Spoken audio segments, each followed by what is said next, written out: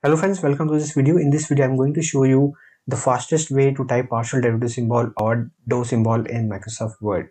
And the shortcut is \p, and the moment you press space, you get this symbol. Now, this shortcut doesn't work straight out of the box, but you have to create it once and you can use it forever. The procedure to create this shortcut is, first of all, you have to go to the Insert tab, then click on Symbol, click on More Symbols, and here in the font select normal text, and in the subset select mathematical operator and click on this partial symbol, then click on autocorrect.